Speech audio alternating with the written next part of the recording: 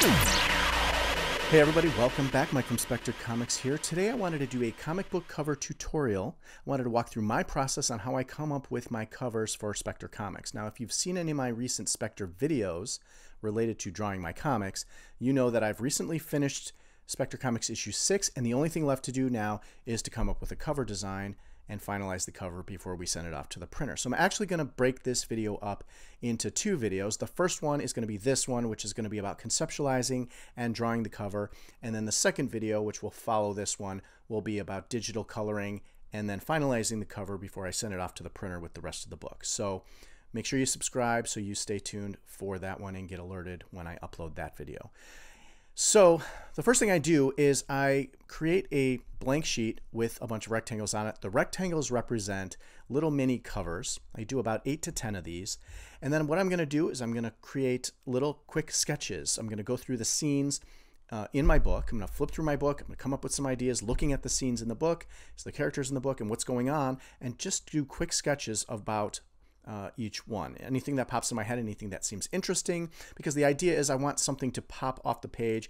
If somebody sees my book on my table at Comic-Con or on the shelf in a comic book store someday, hopefully, I wanted them to pick up the cover because it's interesting and find out what's going on here. I want to read more. So I'm just going to go ahead and do those quick studies, quick sketches, get them down on paper, and now I have 8 to 10 options to look at and see. It'll just tell me right away. Something looks interesting, it'll pop off the page to me and see what I can develop further. So going through this process, I liked the second thumbnail. I thought that one I could develop a little further and create an interesting cover out of it. So after I pick the thumbnail I'm going to use, I'm going to go ahead right to my comic book template, my cover template. Now, if you've seen a lot of my other videos, I've talked about my comic book page template. I also have a comic book cover template, and it's set up for doing a comic book cover. It's got the logo on it, it's got the little graphic in the upper left hand corner, it's got the issue number, it's got my name on it, and it's got all the colors that I'm going to use so I can keep my covers consistent color-wise between the characters from issue to issue. So that way I don't have to go and use the picker in Photoshop to come up with the color scheme for each comic book cover. So the template's already set up. If you're interested in seeing a video on how my comic book cover template is set up, let me know in the comments below and I'll do a video on that.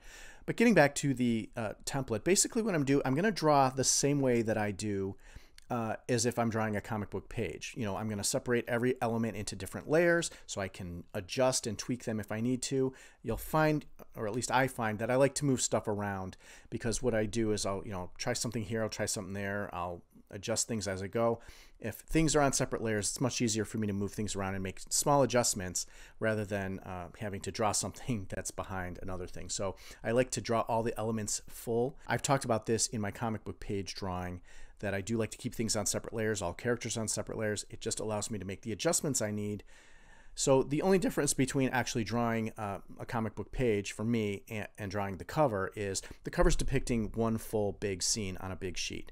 So and also it's in color, and my comics are black and white. So the color cover gives me the opportunity to show shade, shadow, and color for the characters, and I think it also makes a more interesting cover to have it in color. So you don't see too many black and white covers. So I do just draw the same way that I do when I'm working on a comic book page, but now I am depicting a bigger scene, and I'll just start sketching everything out. Now I also did something similar to what I do within the book, which is I'll reuse elements. I've drawn things a bunch of times. There's no need for me to draw it again and again. If I have it available to me in my library, I keep a library of different elements that I put on my pages, whether it's characters, backgrounds, ships, anything that I use, weapons, anything I use over and over again. I've probably drawn it before. I don't have to draw it from scratch again. It saves a heck of a lot of time to reuse elements. So in this case, we're doing a scene where the Spark, the main Spectre, and Arco,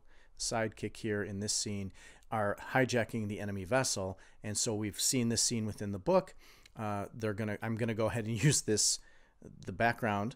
And again, I'm going to just stretch it up so it fits on a larger page, clean it up, and then put the characters in it where I want them. I can easily move everything around as needed.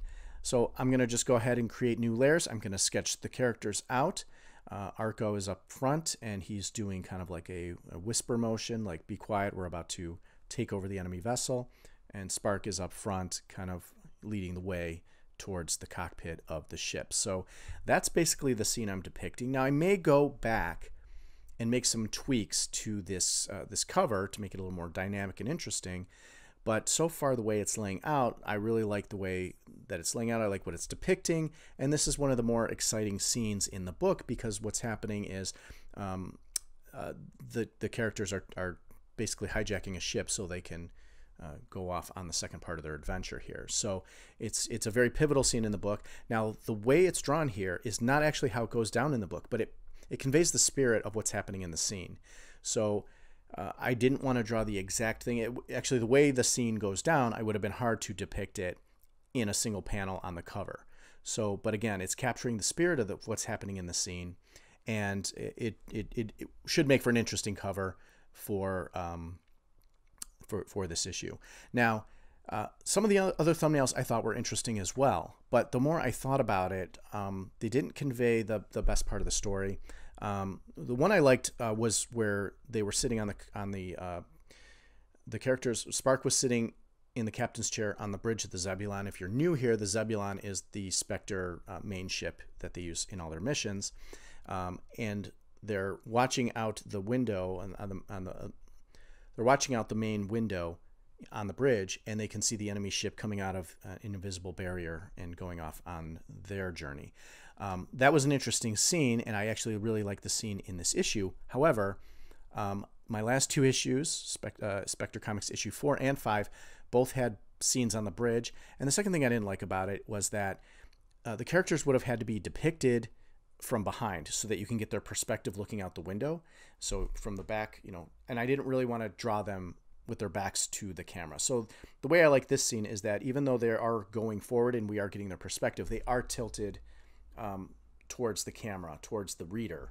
And I thought that made a much more interesting scene and it more engaging, almost like the characters are making eye contact with the reader in this scene. And in a way, Arco's breaking the fourth wall, looking to the reader, like, shh, don't. There's characters that are off screen behind, which he's actually gesturing to, but the reader can take it as I'm being gestured to as the reader. So that is basically the design. And again, going through the process of the quick thumbnail sketches to then finalizing the lines and about it, because the cover is going to be the most visible thing on the comic book, you want to make it as sharp and crisp as possible. I do a lot of heavy line work in my comics, and again, the line work is going to match what's in my book. Have you've ever picked up a comic book and it has an amazing cover, and then you open the book and the art's different and it's done by another artist and it's maybe not as good? Whether you like my art or not, you're going to get the same quality on the cover that you're going to get in the book. And I really like that. I don't like surprises. If I see the cover art, if the cover is what makes me pick up the book to read it, any other comic, I want the inside art to match the same quality. I want it to be the same quality. I want it to look like the same artist drew it. I know a lot of there's some artists out there that just do cover design, and that's great, but it's never going to match the quality of what's actually in the comic book. So I really do appreciate that, and that's how my comics are. I draw everything, I color everything myself. The cover is going to match the quality of what's in the book, and there'll be no surprises there for the reader. So this is the final cover design. I may tweak a few things and go back and just make some adjustments and do some experiments. I might experiment with the expression on Arco's face. I may move some things around. I may change the angle to make it look a little more dynamic. There may be some things that I do. Before I get to the coloring part of the video, if you see the next video that I'm going to do, you'll see what the cover looks like tweaked, because I definitely want to do that before I color. But this is basically the cover design, and I really like the way it turned out. I think it looks interesting. I think it makes it adds interest to the scene and makes somebody want to pick it up and find out what's going on. So I've accomplished my goal here.